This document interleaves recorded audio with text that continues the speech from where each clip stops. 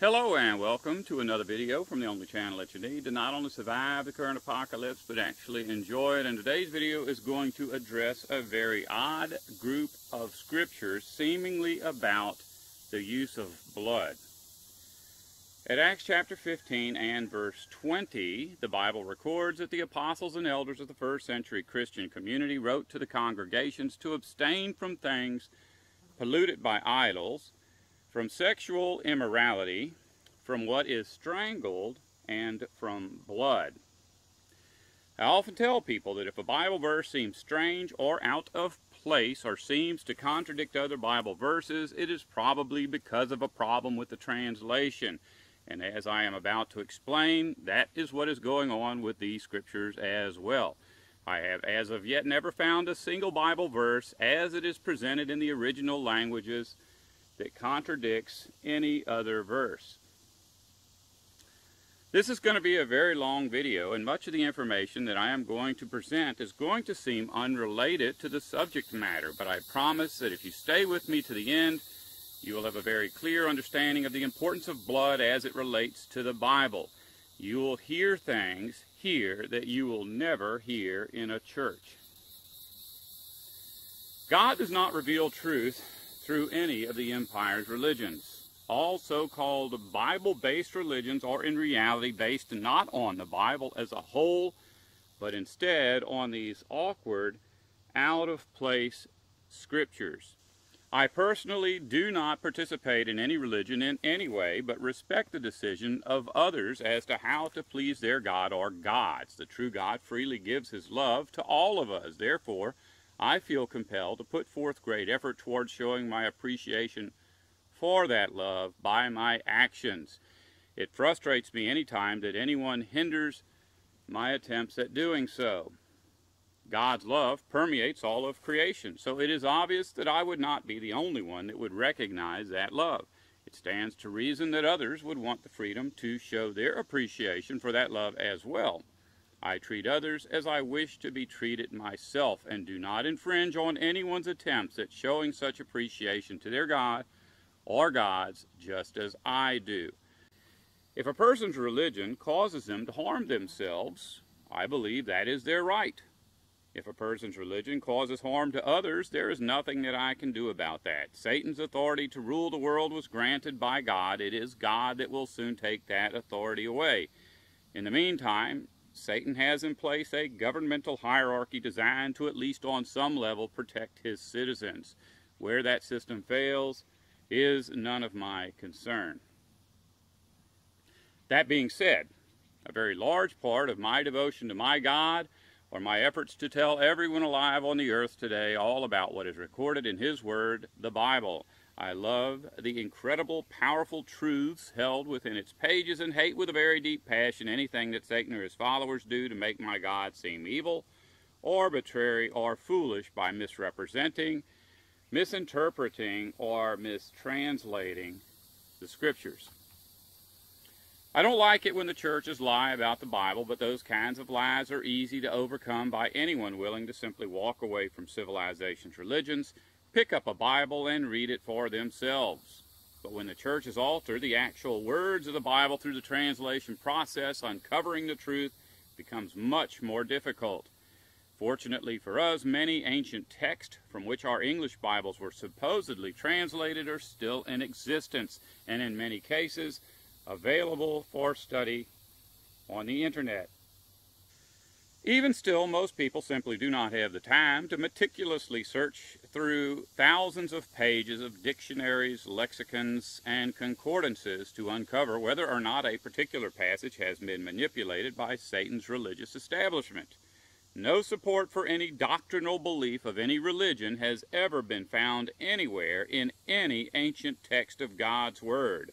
All such passages that exist in our modern English translations are recent additions, meaning that they were either added or altered after the eyewitnesses of those events had died.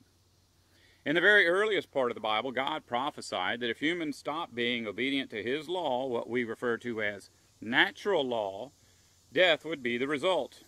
It is God that will put an end to the sadness, pain, and suffering associated with death, not mere you. It is not within our power to do so. However, we do have the power to help people to free themselves from religion by exposing the lies on which those religions are based. As the Bible says, the truth can set people free, but truth can't do anything for anybody unless it is revealed. There can be no doubt that many who watch this video will be uncomfortable with the information that I am going to present. It is not my goal to make anyone uncomfortable, but there is simply no way around exposing lies if we wish to share the truth. Speaking truth by default requires exposing Satan and his religions for what they are. When people harm plants, trees, fish, birds, animals, and one another, it makes me very sad. Under Satan's rule, we are supposed to be sad and frustrated and scared. That's the whole point of allowing humanity the freedom to choose which god or gods to be obedient to. If you feel that Satan's civilization was forced upon you against your will, just try to keep in mind the words of Hebrews chapter 5 and verses 7 through 10, which say that we all need to learn obedience through the things that we are suffering, just as Jesus learned obedience from the things that he suffered. The point being that even Jesus had to learn obedience. That being the case, who of us can say that we do not? As I always like to remind people, the Bible is not some kind of rule book for how to get to heaven, but is in fact a written record of the war between God's kingdom and Satan's empire. Understanding what has happened over the course of human history, as well as why, can strengthen our faith in what the Bible says will shortly take place as this war draws to its conclusion. Most people have invested all of their faith in the empire's ability to provide for their needs. Witnessing the decay of civilization and recognizing its imminent collapse has those people shuddering. But for those of us who recognize that Satan's empire was doomed to failure from the beginning, witnessing that collapse with our own eyes is marvelous beyond compare. We're about to experience things that for thousands of years the prophets could only dream about. As a way of life, civilization has never been able to provide for the needs of mankind. Most of the empire's citizens have been fooled into believing that competing over control of the earth's resources is somehow more just than simply sharing those resources equally. This method of lording it over humanity is often referred to by Satan's servants as the economy, and the damage inflicted by the system is spoken of as progress.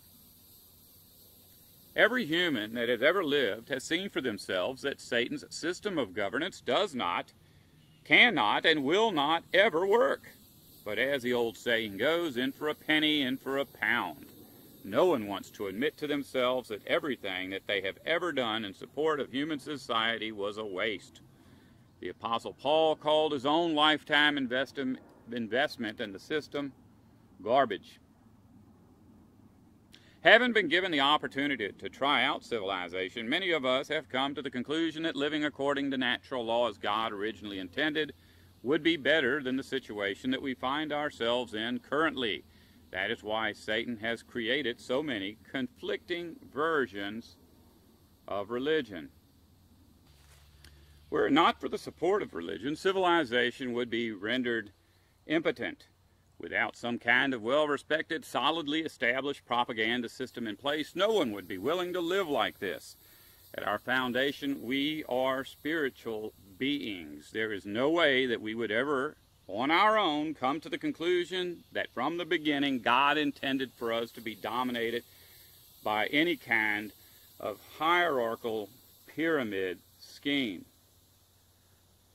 All religions earthwide hold out hope that through a legal covenant with God, civilization can be fixed or in some cases replaced with a better version of civilization, more in line with the laws of their particular god or gods. Ensuring that the religions of civilization perform their assigned task as necessary is a very powerful secret society known as the Freemasons. In the Bible, this organization is called the Builders. The name that the builders have given to this utopian version of civilization is the New World Order.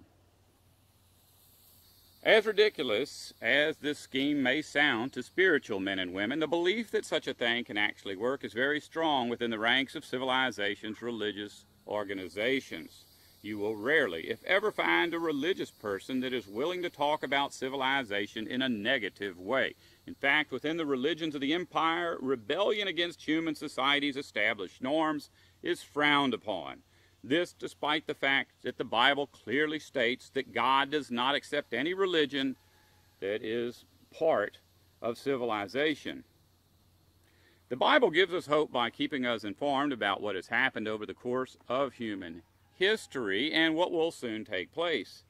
Many of religion's adherents will be so frightened by what they witness when the last days begin that they will not know what to do.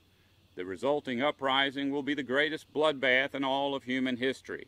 Every blood sacrifice recorded in the Bible has been an acknowledgement of this coming battle. Blood is the subject of many Bible passages. Comparing the information in those passages can help us to understand why the subject of blood is such a big issue within the Bible narrative. All scriptures about blood are closely related. Whether those scriptures are about animal sacrifices, ritual human sacrifice, carnal warfare, the sacrifice of Jesus, or the unprecedented human sacrifice that will soon take place at Armageddon. When Cain and Abel wanted to be accepted by God, they each made sacrifices to him. Cain sacrificed some agricultural products and was denied entry. Abel, on the other hand, offered up a blood sacrifice of some of the firstlings of his flock, and God approved. The original language word translated as firstlings in this verse is bekaura, which comes from the word bekaur, meaning birthright or rightful heir. Referring to animals as firstborn or rightful heirs would be accurate according to the creation account. The animals were put here first. According to the Bible, God's firstborn was Jesus, giving him the birthright or making him the rightful heir. Abel's sacrifice of his firstlings, followed by the sacrifice of his own life, prefigured the sacrifice of God's own Son. But even more important, Abel's sacrifice prefigured every human death that has ever taken place or will take place before God's kingdom can be firmly established. According to Hebrews chapter 12 and verse 24, the blood sacrifice of Jesus was superior to the blood sacrifice made by Abel, and for many reasons, not the least of which is the fact that even though animals were created before man, Jesus was created before the animals. In fact, Jesus was created before Satan and his angels. Colossians chapter 1 verses 15 through 16 explains this concept. It is important to understand that Cain and Abel were both trying to accomplish the same thing, only in different ways. They were both trying, as the Bible says, to gain entry. At the time, the only place on earth where humans were not allowed entry was the paradise of pleasure, what our English translations of the Bible call the Garden of Eden. Nowhere in the Bible does it say that God enjoys bloodshed. In fact, anyone reading the Bible would be able to quickly determine that exactly the opposite is true. Bloodshed would not be compatible with basic Bible concepts such as dress and keep the garden, love thy neighbor, and thou shalt not kill. Having so many passages in the Bible about shedding blood for a God that hates bloodshed should make it obvious that this information has been recorded in order to communicate something much more substantial than simply how to appease a bloodthirsty God. The last book in the Bible says that very soon all pain and suffering will be done away with, and when this takes place, we will all gain entry into a paradise of pleasure exactly like the one that our original parents lost. The trees of life will be restored. The waters of life will be restored, and every human that has ever died will be restored. I cannot overstate the importance of grasping this basic concept. The sacrifice that Abel made in order to gain temporary entry into the Garden of Eden, as well as the sacrifice of his own life, which gained him an eventual, eternal, permanent entry into God's future paradise of pleasure, are representative of every death that has ever taken place or will take place under civilization's mismanagement of our Father's creation. And not just human deaths, but also the deaths of every living creature that we were put here to look after. Abel's blood sacrifice was pleasing to God because it accurately represented the unavoidable results of any version of law in opposition to God's law, what we today call natural law. According to the Bible, as messengers, angels were given oversight of mankind, and mankind was given oversight of the birds, fish, and land animals, allowing us the freedom to ignore God's law while carrying out that responsibility is nothing more than part of the learning process that we all have to endure. Currently, we do not have the option of living by natural law. Satan's empire has a system of well-established, brutally enforced, unnatural laws in place, making natural law illegal. But the Bible promises that once Christ returns, natural law will be reestablished as the only acceptable way to live, making all unnatural laws illegal. When that takes place, the learning process will be over. Anyone attempting to reestablish any version of civilization will be done away with forever. Jesus' death paid the ransom for everyone. Because of his sacrifice, we were all freed from bondage to religion. That is why Jesus could tell the Pharisees that the kingdom would not be coming, future tense, in any way that would be observable with the eyes, because the kingdom was within them. As the spiritual leaders of the Promised Land at that time, they could have chosen to take a stand on the side of God's kingdom. After all, God had at one time entered into a covenant with the nation of Israel, promising to support their religion as long as they themselves adhered to the precepts of that religion, something that God had never done with any other nation before and has never done since. Even so, they continued to support Satan's empire at every juncture. It was this stand taken by religion against God's kingdom that freed mankind from religion. As the Bible says, Jesus fulfilled the law. The fact that the only religion on earth that God ever gave his blessing to was instrumental in the torture and death of his own Son should make it obvious to everyone that religion is, always has been, and will continue to be God's enemy all the way to the end. The stand that the religious leaders took in Jesus' day, just like the stand that the empire's religions are taking in our day, is sufficient proof that mankind will never be able to gain God's approval through any system of worship. When Abel sacrificed the firstborn, or rightful heirs, what our Bibles call his firstlings, he was prophetically doing what the citizens of Satan's civilization would do years later when they sacrificed Jehovah's firstborn, or rightful heir, Jesus, whom the Bible calls the Lamb of God, Jehovah's firstling. Later, when Cain murdered Abel, he was prophetically doing what Satan's citizens will do in the very near future, on the great and fear-inspiring day of the Lord, also known as Armageddon. When the citizens of Satan's empire are finished murdering one another, all of mankind will gain permanent entry into God's kingdom, the restored paradise of pleasure. With this final ritual human sacrifice, religion, having served its purpose, will be done away with forever.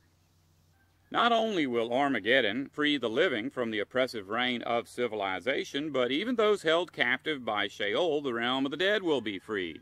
When Christ returns, there will be a resurrection of both the righteous and the wicked. After God's chosen one does away with Satan and his system of dominating humanity, there will be no more tolerance for anyone attempting to institute any kind of hierarchical social construct. Should any insist on making the attempt, there will be what the Bible calls the second death. Cain's sacrifice of agricultural products was not acceptable to God, because our Father knew that Cain's attempts at fixing the earth through his own efforts would not work. Cain made the same mistake that his mother had made previously by believing that he could be like God, knowing good and bad. God created everything on this planet in such a way as to provide humanity with an unending pleasure.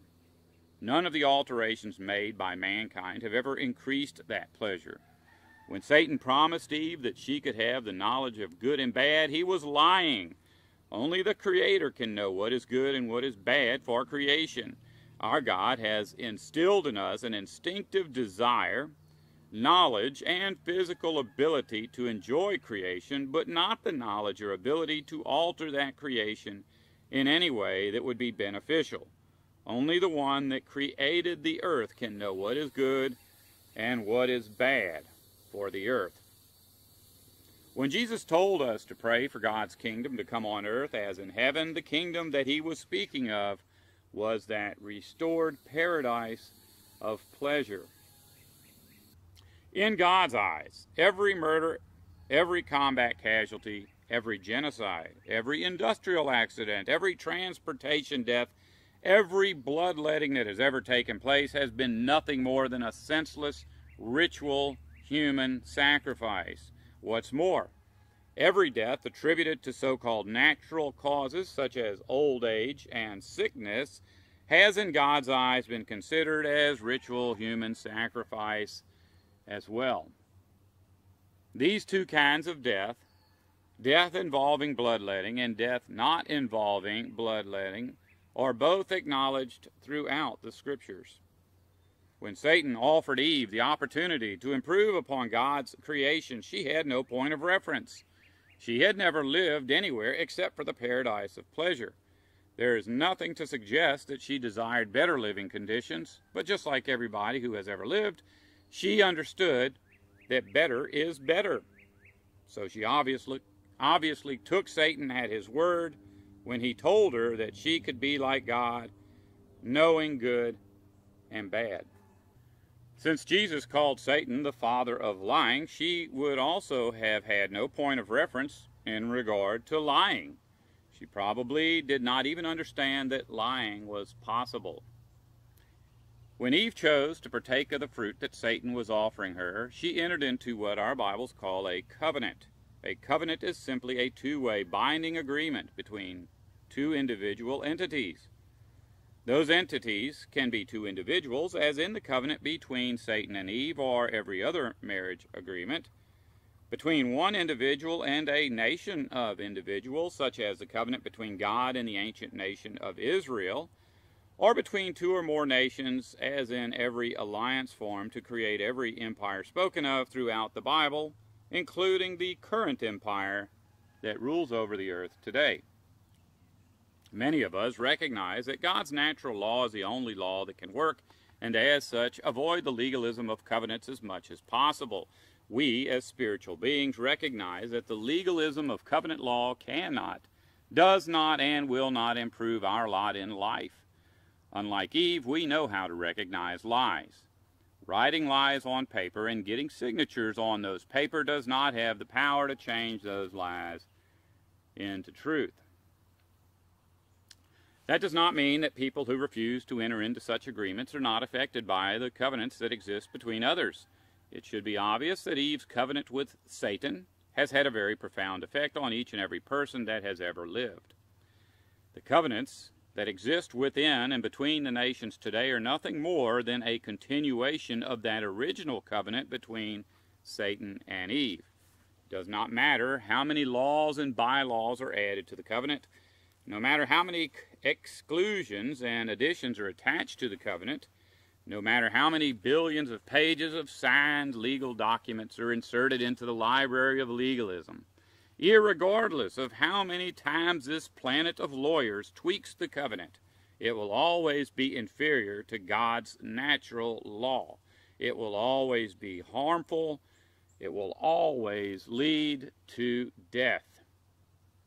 In Genesis, God warned Adam and Eve that if they partook of the fruit of the tree of knowledge of good and bad, that they would die, and that is exactly what happened. Neither of our original parents are with us today.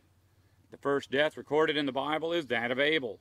Even though he was willing to submit to God's natural law, he still died as a result of mankind's unnatural covenant with Satan. Being born into a world ruled by covenant law doomed Abel just as it dooms all of us. A very important part of the covenant that Eve entered into with Satan was the promise that she would never die. The God of Eve's religion is the same God of today's religions. And just like back in Eve's day, he is still holding out the promise of everlasting life as a reward for anyone voluntarily entering into any number of covenants offered by the thousands of religions under his control. In the Bible, God calls religion the covenant with death. Abel died as a result of bloodshed. From the moment of his death, all references to blood in the Bible are direct references to death. At Genesis chapter 4 and verse 10, God did not tell Cain, "You are a murderer." He told him that he could hear the voice of his brother's blood coming out of the earth.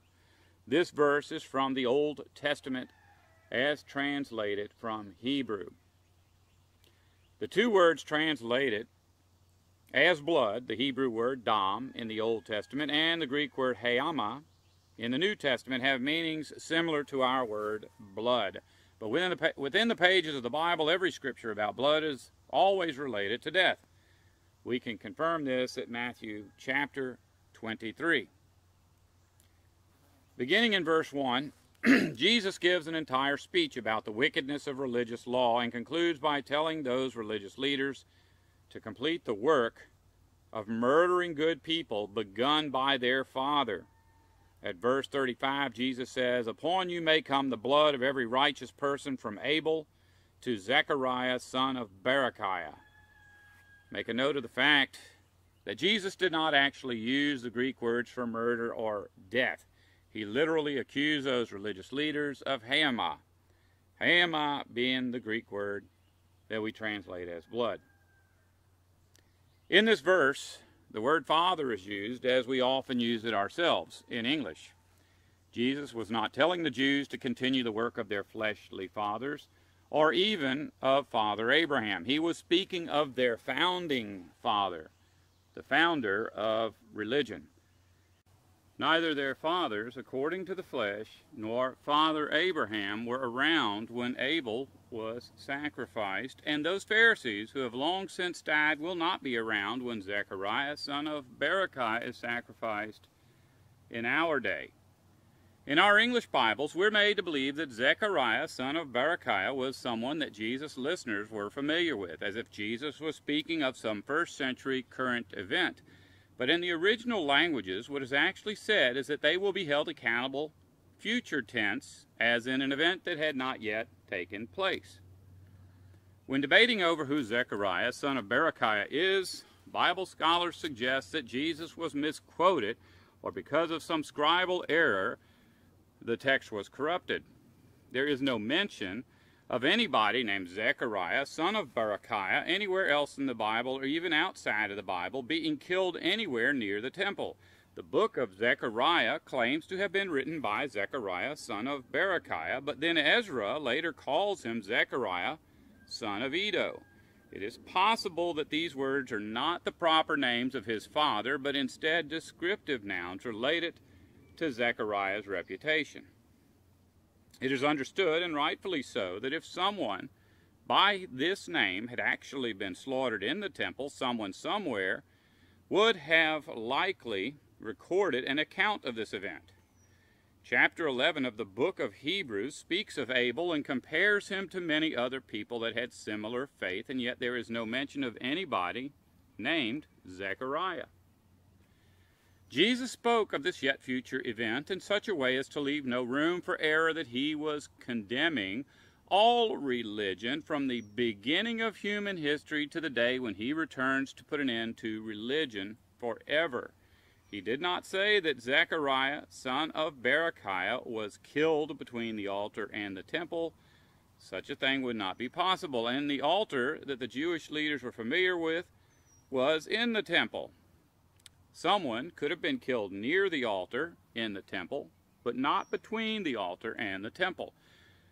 The argument has been made that in this verse the temple that is referred to is actually the sanctuary, which would have been a separate structure within the temple complex. But it must be understood that the word that is translated as temple here in this verse is never used in the Bible when referring to the sanctuary. Luke spoke of this incident as well, but in his account, Zechariah was killed between the altar and the house being the house of God, which could be a reference to the sanctuary. In any case, there's more than enough ambiguity to make it impossible to identify who Jesus was speaking of, if he was speaking of an actual individual at all. Zechariah means loved by Jehovah. Berechiah means blessed by Jehovah. Hence, a more accurate rendering into the English language of what Jesus was most likely communicating to the religious leaders that he was speaking to would be, "You will be held responsible for all righteous bloodshed, from the blood of righteous Abel to the blood of everyone loved by Jehovah and blessed by Jehovah. All blood guilt will be shared equally between the altars and the temples." Obviously, since Jesus was accusing the religious leaders that he was speaking to of causing every murder that had ever been committed and every murder that ever would be committed, he could not possibly have been condemning just that small group of religious leaders, or even all of the religious leaders of that one religion.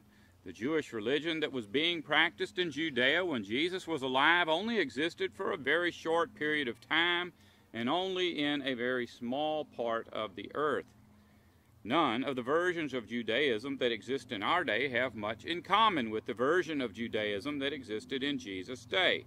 The religion practiced by the sons of Israel when they were in Egypt would have been distinctly different from the religion given to them by Moses, who did not deliver the Jewish law code to the nation of Israel until thousands of years after Abel was slaughtered. Jesus was born as a Jew, raised as a Jew, and executed by the Jews in order to fulfill Bible prophecy, nothing else. When Jesus returns, he will rid the earth of religion forever. He will show no favoritism. Certainly, he won't be showing any favoritism to any version of religion claiming to be descended from the religion that had him tortured to death. All religions are based on a system of rules designed to replace natural law. But as Jesus pointed out, they share other character traits as well. When he told the religious leaders of his day to continue doing the work of their father, he made no qualms as to who their father was. At verse 33, he specifically called them snakes and children of the serpent. In the book of John, at chapter 8 and verse 44, in a separate incident, he specifically told those same religious leaders that their father was the devil, calling him the father of lying. Every one of these quotes of Jesus are direct references to the original covenant offered to Eve by Satan. The God that Eve entered into her covenant with was the same God that the Pharisees had entered into their covenant with. When Jehovah completed his work of creating, he rested from that work. Everything that was necessary for his paradise of pleasure was in place. Nothing else needed to be done. From that moment on, all of creation could enter into that rest as well. There were no legal agreements, only natural law, a law that every living thing would agree to by instinct. When the first human pair entered into their covenant with the serpent, life did not get better for Eve or her mate, as she had been promised. Satan, in a very conspicuous way, was proven very early on to be a liar. Bloodshed quickly became a fact of everyday life. The very first murder was not committed as punishment for doing something wrong, but specifically for doing what was right. This pattern continues to our day. The vast majority of murders committed by the empire are not against other empires, but against the indigenous peoples of the world, not because of any wickedness on their part, but simply for their lack of participation in civilization's systems. For the first 2,000 years of human history, the Bible never recorded anything about any formal two-way agreement between any human and the true God. The first such covenant was with Noah. Jehovah asked Noah to build an ark for the preservation of life, something that would not be at all instinctive. In return, Noah and his family survived the single greatest catastrophe in all of human history and were given permission to eat the flesh of animals.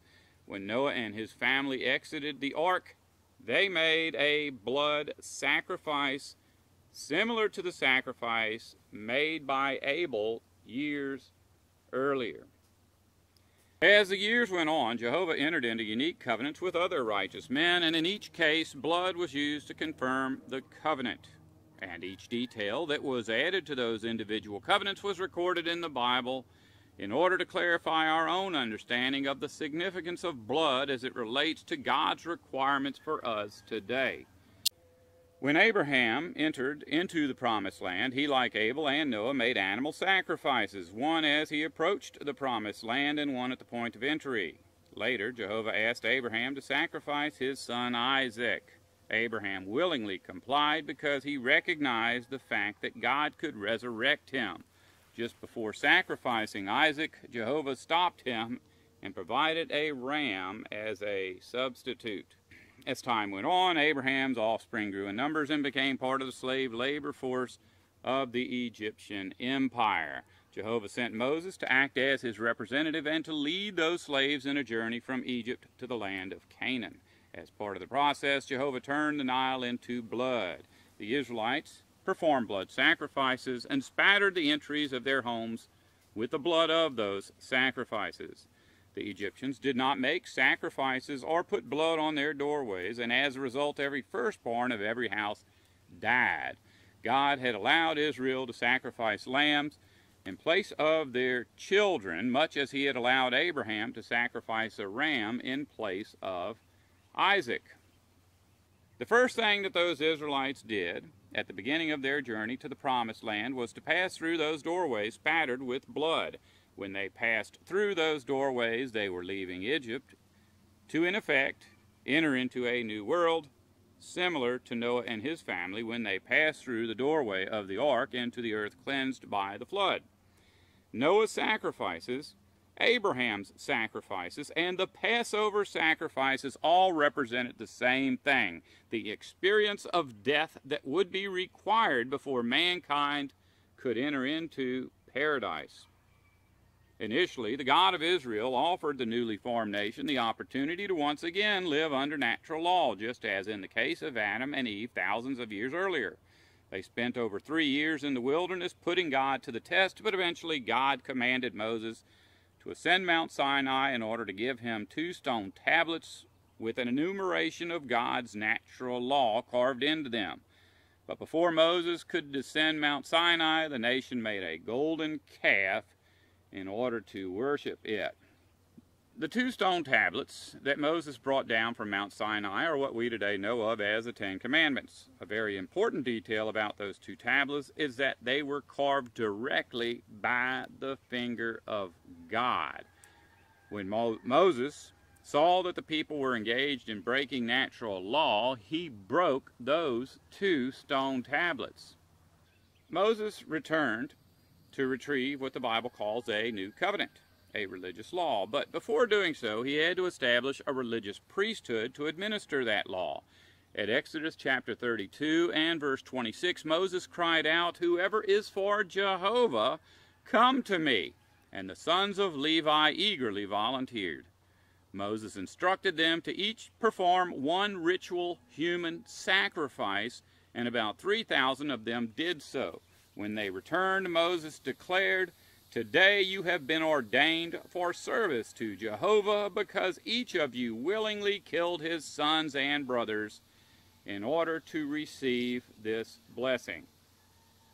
The people wanted religion, and Jehovah was giving it to them, complete with ritual human sacrifice. Many churches teach that the Levites were sent out to kill those who participated in false worship during the time that Moses spent on Mount Sinai, but there is no scriptural support for this church teaching. The surrounding verses indicate that the entire nation was participating. In fact, at verse 35, the Bible clearly states that Jehovah would personally strike down those engaging in worshiping the golden calf later. And Jehovah, true to his word, did so. Everyone involved died in the wilderness before reaching the promised land. A huge difference between the first law that Moses received from God and the second law is the fact that the second set of tablets would not be written by the finger of God, but would be hand-carved by Moses himself. And along with the original 10, the nation would come to have hundreds of other laws. These laws were referred to as the law and the covenant. Jesus would later refer to this law not as the law of God, but as the law of Moses. Ezekiel chapter 20, verses 19 through 25, refers to the 10 Commandments as my law, and refers to all of the other laws as the wicked law. But verse 26 speaks of one particularly disgusting law that God hated in a unique way. The law that required each family to sacrifice its firstborn. If you read through every law given to the nation of Israel, you will find no such law anywhere in the Bible, and yet many Israelites did in fact participate in ritual human sacrifice on many occasions, just as the Levites had at Mount Sinai. In one instance, a man named Jephthah, who was one of the judges of Israel, promised that if he was victorious in battle against the Ammonites, he would perform a ritual human sacrifice of the first person that he met on his return to his homeland. After being victorious, as approaching his tribal home, his only daughter came out to greet him, dancing and playing the tambourine.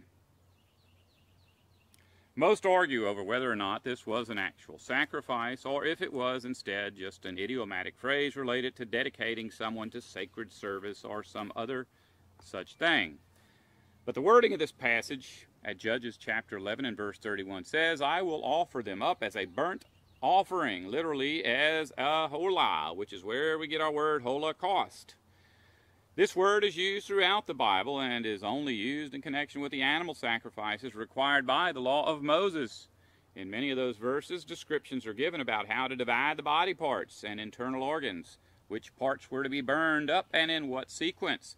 There is nothing anywhere in the Bible to indicate that the word holah could be used in any figurative sense. It should be obvious that no animal ever survived the experience of being used as a burnt offering, and neither did Jephthah's daughter. The fact that Jephthah vowed to perform a ritual human sacrifice, as well as his daughter's willingness to submit to the sacrifice, is a pretty good indication that such sacrifices were an accepted part of the culture at that time. Years later, at 1 Samuel chapter 12 and verse 11, and even later in the New Testament at Hebrews chapter 11 and verse 32, Jephthah is spoken of as a man to be admired for his faith. This is based at least in part on his willingness to keep his vow. Although it is true that Jephthah murdered his daughter, that doesn't mean that God approves of murder. Verses such as Jeremiah chapter 19 and verse 5 and Isaiah chapter 66 and verse 3 make it very clear that such sacrifices were disgusting to God. Committing murder for God as part of a religious ritual does not change the fact that such rituals are wrong, whether the victim is an animal or a human. Most people just seem to pass over these verses, but they highlight an important aspect of the law. Not just the law of Moses, but all religious law, all economic law, and all governmental law of all people everywhere. All law comes from God. Whether he approves of the law or not, whether he dictates the law or not. God created angels and God created humans. So by default, any law created by angels or humans can be traced back to the creator of those angels and humans. Even when the people were worshiping the golden calf, and offering their children to Moloch, they in effect were practicing a law given to man by God, just as Ezekiel chapter 20 and verses 19 through 25 says. The law of Moses, although not requiring the citizens of that nation to sacrifice their children, did include laws related to such sacrifices, what might be thought of as a religious loophole. Instead of offering up their children, they could dedicate their children to God and offer up animal sacrifices in their place, similar to the arrangement that God had previously made with Abraham and later at the first Passover. Jehovah's angel killed every firstborn or rightful heir in Egypt, with the exception of those protected by the blood of the sacrificial lambs. Leviticus chapter 12 describes how the continuation of this dedication ritual was to be conducted. In particular, if the firstborn was a boy, the mother was to be unclean for 7 days, and on the 8th day she was to bring her son to the priest, and the flesh of his foreskin was to be circumcised.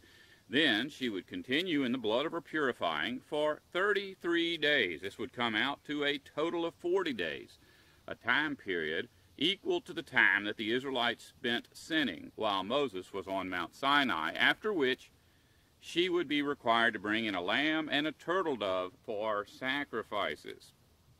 But if she was poor, she would only be required to bring in 2 turtle doves. The instructions for this were very specific. There would be a circumcision, after which the lamb would be sacrificed by bloodletting and then burned, while the turtle dove or turtle doves were to be sacrificed without shedding blood.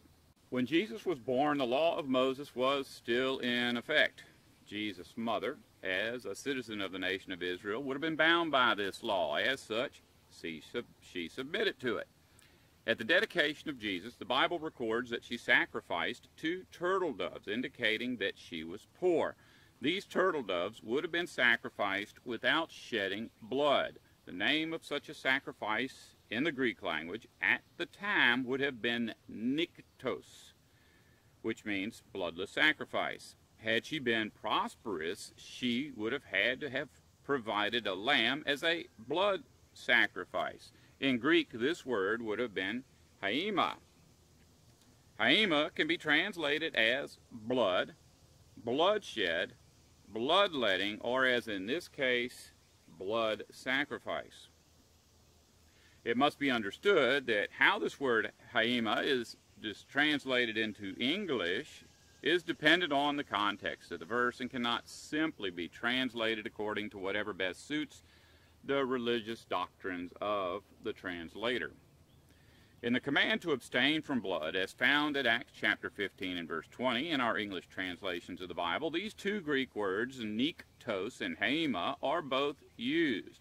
When the apostles came together to write to the congregations, they were addressing a very specific problem, and doing so in such a way as to leave no margin for interpretation.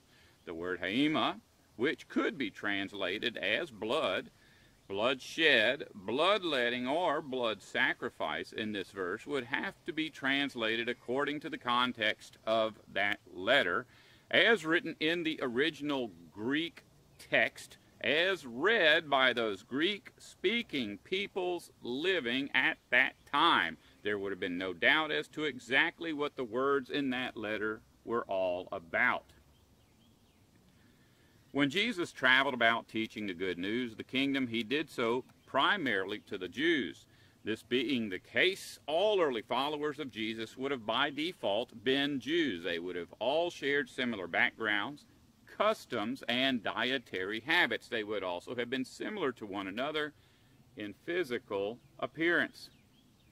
Part of what would have set them apart from non-Jews, at least for the men, would have been the circumcision. At the time, the social requirements to wear clothing would not have been the same as our current social requirements.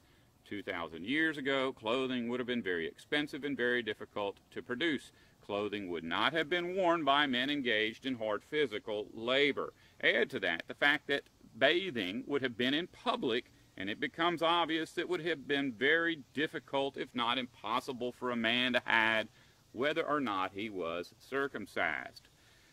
Some amount of time would have passed before the first non-Jews started associating with the followers of Jesus. It is understandable that initially seeing uncircumcised men associating with those Jewish followers of Jesus would have been unsettling to those who had spent their whole lives as Jews. Prior to the nation being carried off into captivity by the Babylonians, God himself sent prophets to declare that his covenant with the Jewish nation was no longer in effect. Many argue that God's covenant with the nation was forever, and there are scriptures that refer to that covenant as an everlasting covenant. But if we take into consideration that the word covenant means two-way, legally binding agreement, it should be more than obvious that a covenant can be broken by either party involved in such an agreement. God had promised that he would care for all of the needs of the nation of Israel as long as they were obedient to the unnatural religious law code that they chose when they rejected God's natural law. God always kept his end of the agreement, never once going back on his word. But the nation that he was in the covenant with quickly developed a reputation as a nation of liars, just like every other nation that has ever existed from the founding of civilization. It was Israel that broke the covenant, not God. In any case, the outcome was the same. The covenant had come to an end, and along with it, all of the laws associated with the covenant, including the laws associated with circumcision. Being freed from their covenant with the true God, Israel once again found itself enslaved to Satan's empire, just as it had been all those years earlier back in Egypt. During their time in the covenant with God, the Egyptian empire had fallen and been replaced by the Assyrian empire, which would eventually be in turn replaced by the Greek empire. When Israel's covenant with God ended, the very first covenant relationship that it entered into was with Babylon, becoming a subordinate territory of the Babylonian Empire. From the moment that Israel entered into that covenant, all prophecies regarding Babylon, as recorded in the Bible, are direct references to Israel, Jerusalem, Eve's covenant with Satan, and religion in general. All empires rise and fall, and when Babylon fell, Israel once again found itself being forced into other covenant relationships with each of the ascending empires. In chronological order, its ownership was handed over to the Persian Empire, the Greek Empire, the Roman Empire, the Byzantine Empire, the Ottoman Empire, the British Empire, and finally the U.S. Empire. Currently, Israel is once again considered to be a sovereign nation, and in the very near future, it itself will replace the current ruling world empire as Satan moves his throne to Jerusalem. This process has already commenced.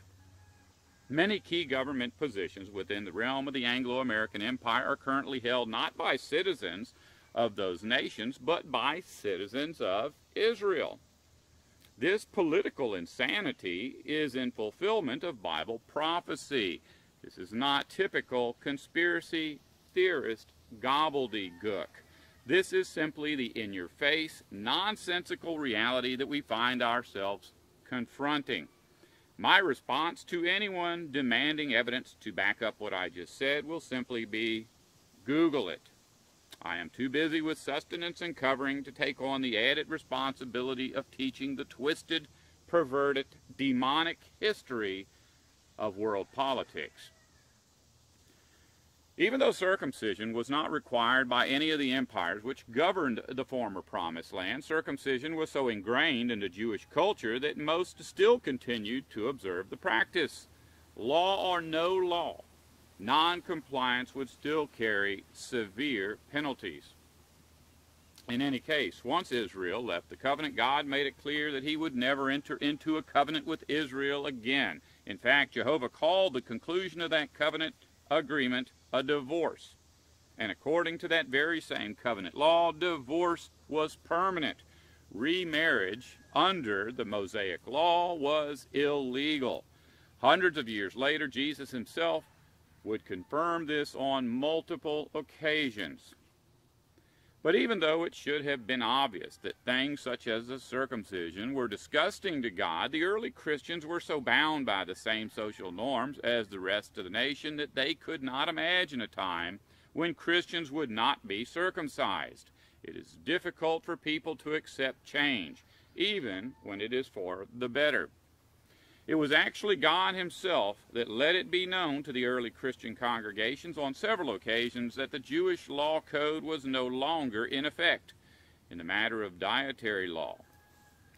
Peter in vision was told that all Jewish dietary laws were done away with, meaning that all things that had previously been declared unclean would now be clean. That included the restrictions on meat from unclean animals, as well as animals that had not been properly bled, animals that had not been sacrificed by a priest, and even the blood of animals, whether clean or unclean.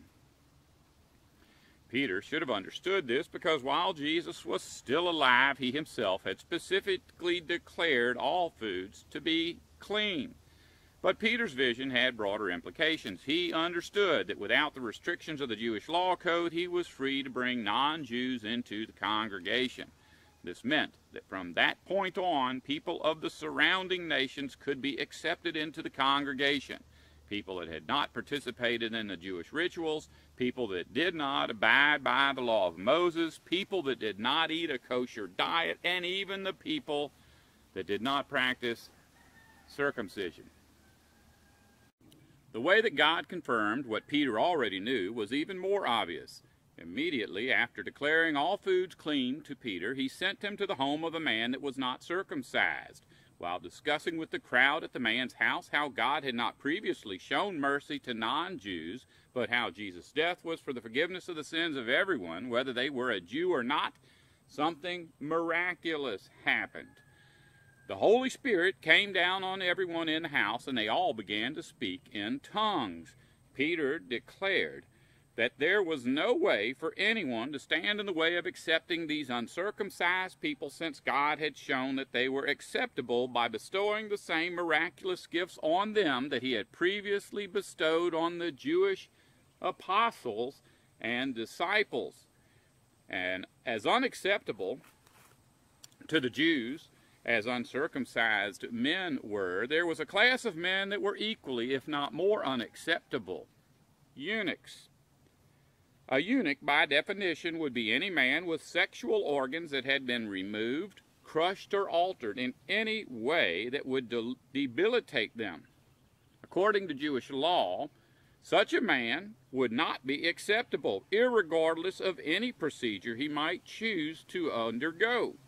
Even if there were enough flesh remaining to perform a circumcision, whatever parts were damaged or missing would still make such a man unacceptable according to the Jewish law code. And yet when an Ethiopian eunuch asked Philip, one of Jesus' apostles, "What prevents me from being baptized?" Philip simply baptized him. There was no debate.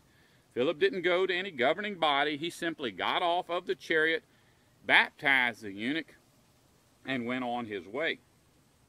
Long after God had let it be known that circumcision was no longer a requirement for those desiring to do his will, Paul and Barnabas were visiting a group of believers in Antioch, and according to our English translations of the Bible, discovered that it was being taught that circumcision was a requirement for salvation.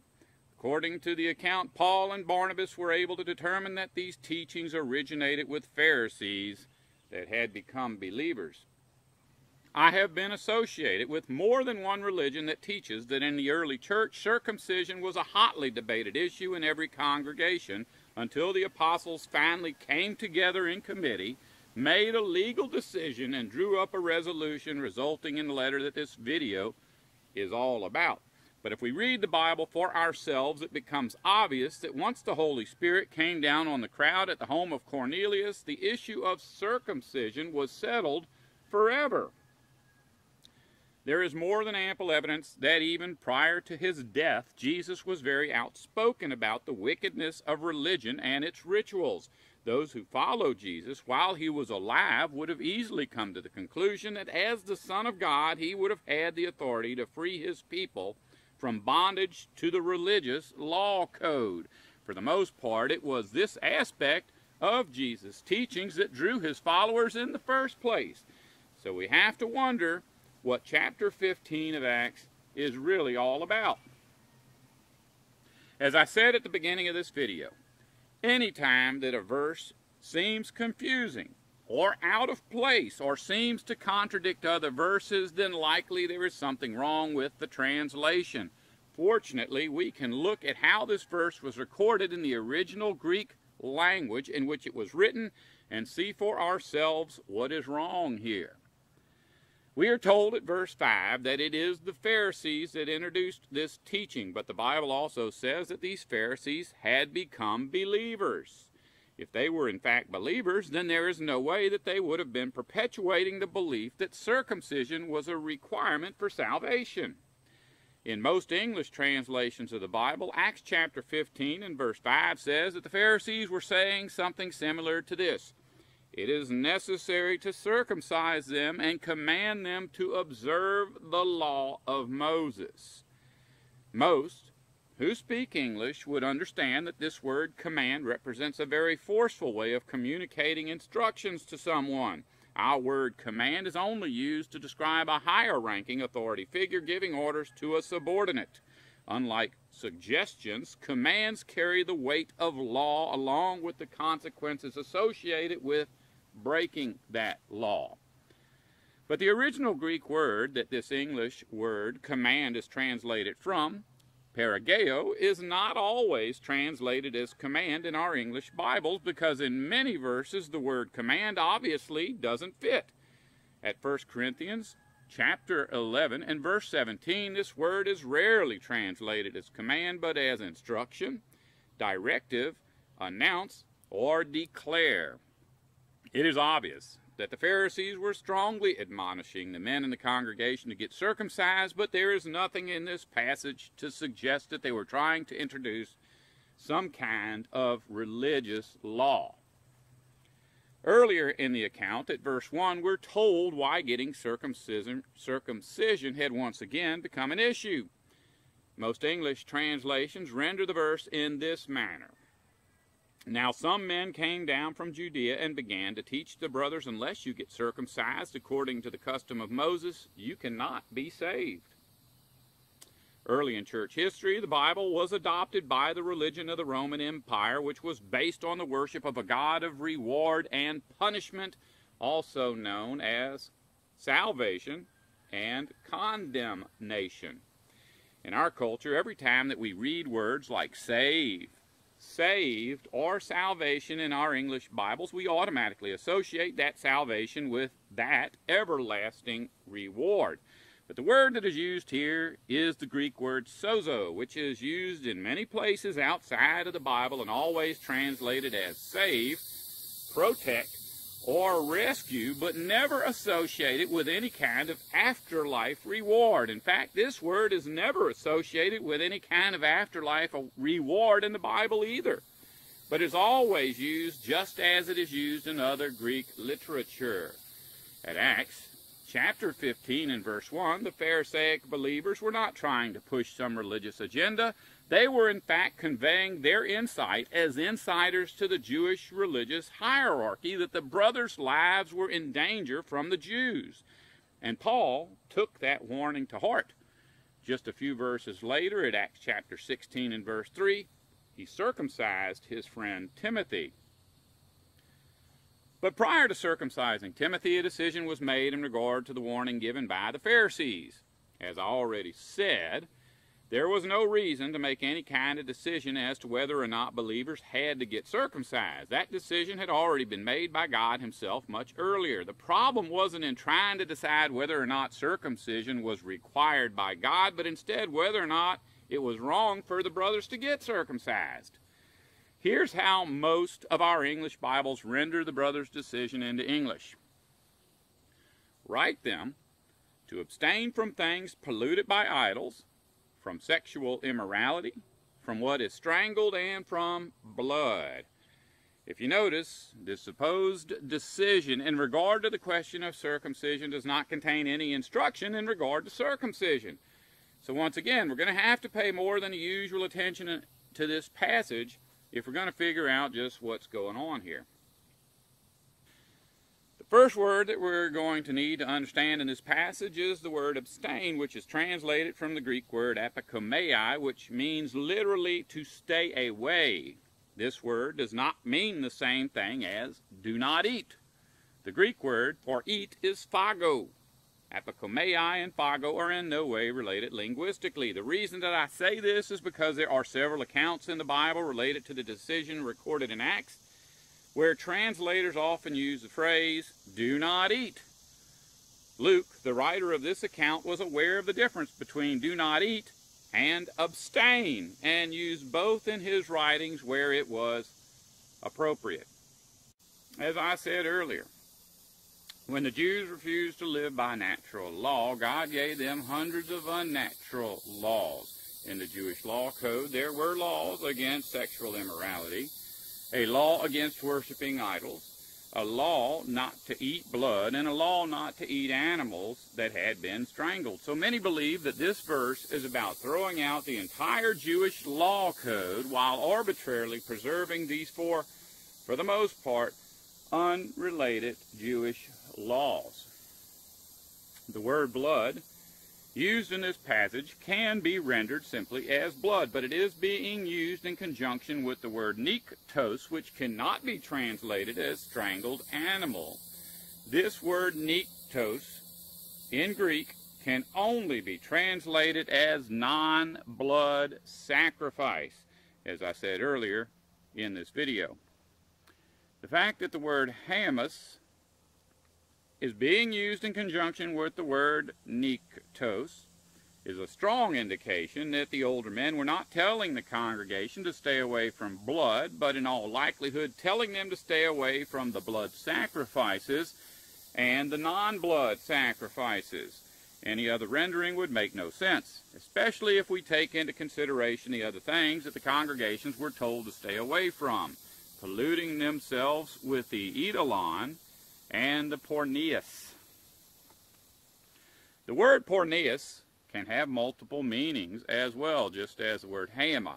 But once again, the actual meaning can only be determined by the context of the surrounding verses. This word is often translated as sexual immorality, fornication, or adultery. It is where we get our English word pornography.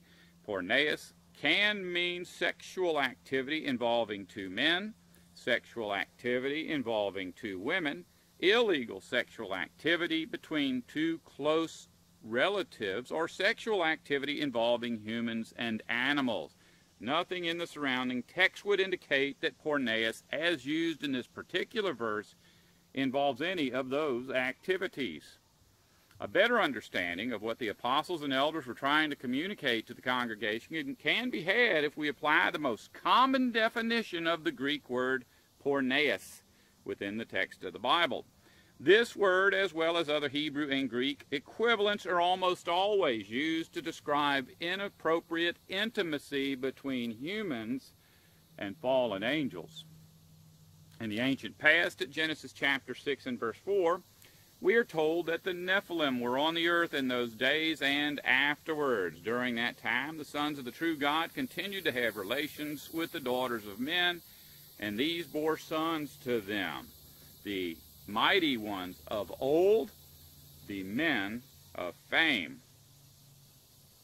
From that point on, all intimacy between the fallen angels and humans is referred to as fornication, adultery, or sexual immorality, irregardless of whether or not any sex act is involved.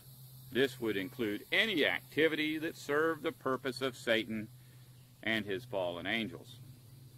There are many instances of human beings accused of fornication when no sex act is involved, and in each case, those being accused had either participated in religious rituals or formed alliances with nations dedicated to the fallen angels, honored by those rituals. So with this information, understanding the context of this verse in question, a much better translation of Acts chapter 15 and verse 20 would be, therefore, my judgment is that we should not cause problems for those who are not from the nation of Israel, but should write to them to stay away from the pollution of the idols, of the religious rituals, and of the non-blood sacrifices and the blood sacrifices. And yes, in the original Greek, the definite article precedes each of these statements. The word "the" before each of these words would be indicative of the pollution of the temple, the religious rituals of the temple, the non-blood sacrifices of the temple, and the blood sacrifices of the temple. Translating these verses in such a way as to make it seem as if they are a restriction against eating blood or accepting blood transfusions is nonsensical at best. But that doesn't mean that those refusing to eat blood or take blood transfusions are stupid or evil. In fact, the very opposite would be true.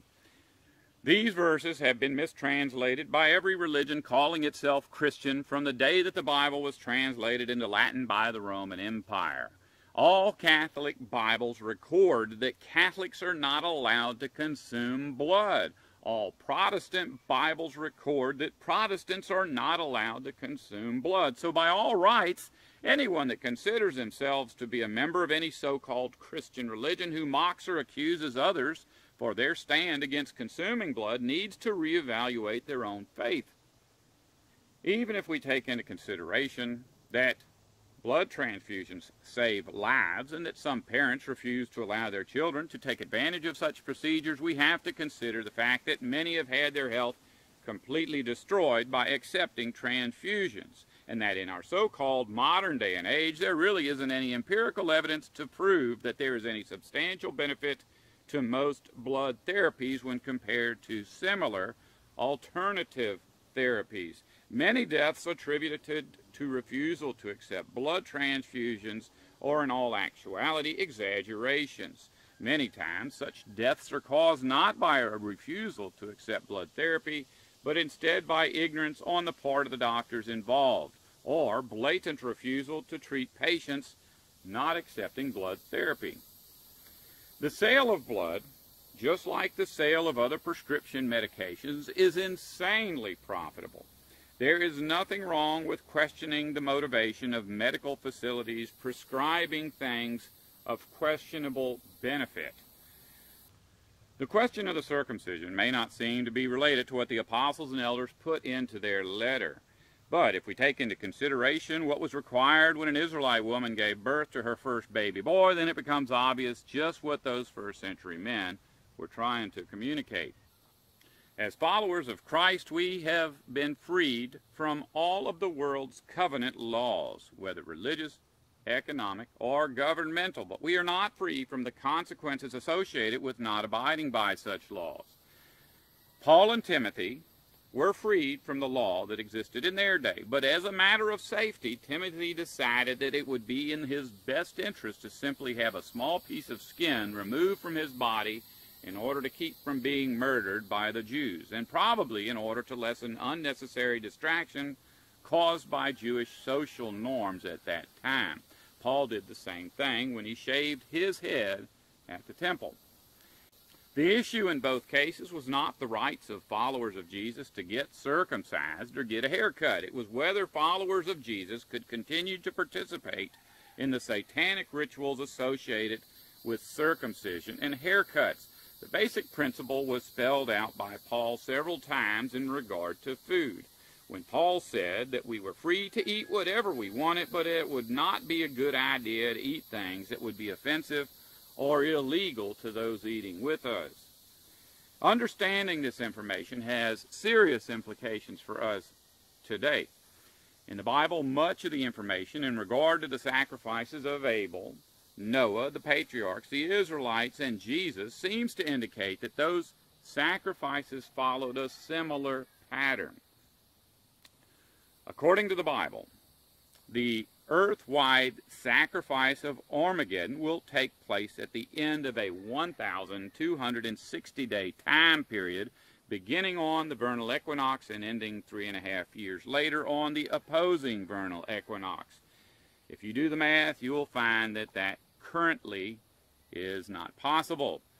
But I produced a video series a while back called Written in Stone about how cultures around the earth in the ancient past all kept track of time using a 360-day calendar, which corresponds to the calendar spoken of in the Bible.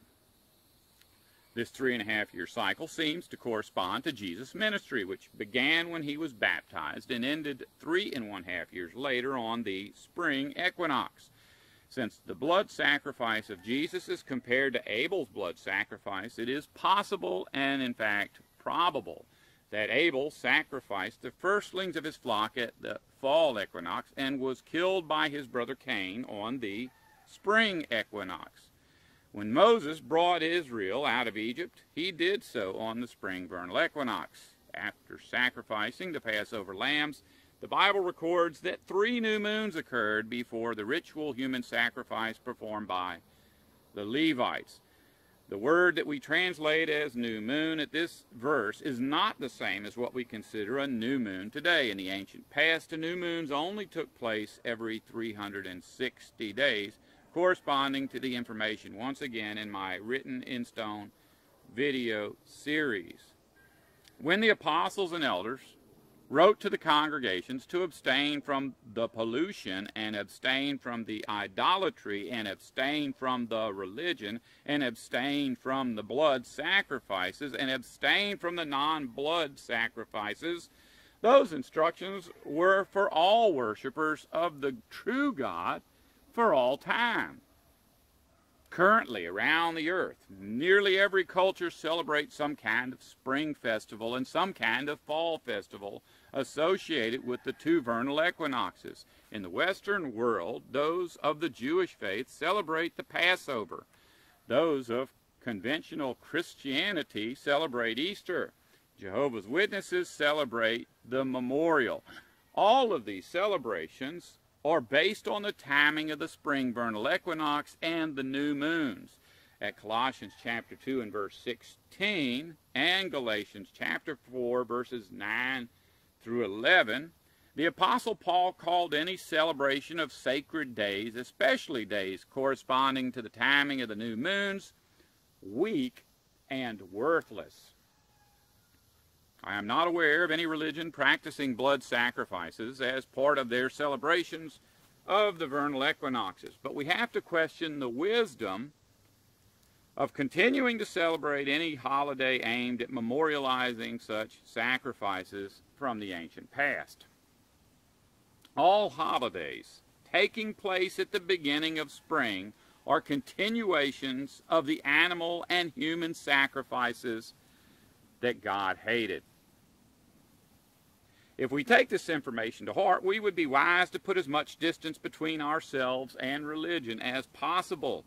When the great and fear-inspiring day of the Lord begins, we do not want to be anywhere near any church, temple, mosque, synagogue, or kingdom hall. Speaking of religion as a great city, the Bible begs those of us who love God and love truth to get out of Babylon. When Jesus finally returns to rescue us from civilization, it will not be the blood of sacrificial lambs that prepares the way. It will be the blood of those Babylonians. I decided to produce this video at the request of a former Jehovah's Witness. I have no desire to become the anti-Jehovah's Witness champion, but the question needed to be answered because no one had ever answered it before.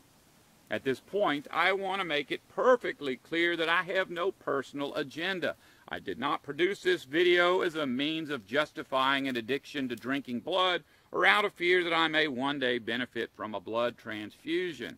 Although the information in this video exposes a very deeply held belief of the Jehovah's Witness faith, which is not shared by other faiths claiming to be Christian, my desire to expose the lies of Jehovah's Witnesses is not more or less than my desire to expose any of the lies of any of the empire's other religions. Plus, if you take into consideration that every modern language translation of the Bible used by every so-called Christian denomination contains these same exact verses, mistranslated in nearly the same exact way, then it should be more than obvious that this video isn't about exposing any one particular sect. Most of those religions continue to participate in their own forms of blood sacrifice. Immediately after commanding the Levites to sacrifice their brothers and sons, Jehovah announced, "I will send an angel before you, and I will drive out the Canaanites, the Amorites, the Hittites, the Perizzites, the Hivites, and the Jebusites." Many of these peoples were exterminated by the Israelites. This unending war, which continues even into our day, was itself a continuation of the ritual human sacrifice conducted by the Levites as they stood before Mount Sinai. The churches actively preach their adherence into participating in this continuation of the ritual human sacrifices. There are special prayers said in honor of the troops participating in the bloodshed. Parents continue to offer up their firstborn by encouraging their children to sign up for military service. Religious people continue to fully participate in the economy, requiring more and more resources which can only be obtained through military conquest. No one choosing to use a gas-guzzling luxury vehicle or living in a 6-bedroom air-conditioned home can make the claim that they do not approve of carnal warfare. The final sacrifice will take place earthwide. In the Bible at Revelation chapter 16 and verse 16, we're told that this battle will occur at a place which in Hebrew is called Armageddon. The two words Har and Megadon mean mountain or mountains of crowd or crowds. There is a literal hill in the Holy Land called Megadon, and this may factor in as the starting point for the war. But more likely, the mountain or mountains of crowds would be the earth or the continents of the earth. We can know this: when this final battle is over and the last ritual human sacrifice takes place, there will be mountains of bodies. But if we abstain from religion, our bodies do not have to be part of those mountains. If you don't want to survive, don't listen to me.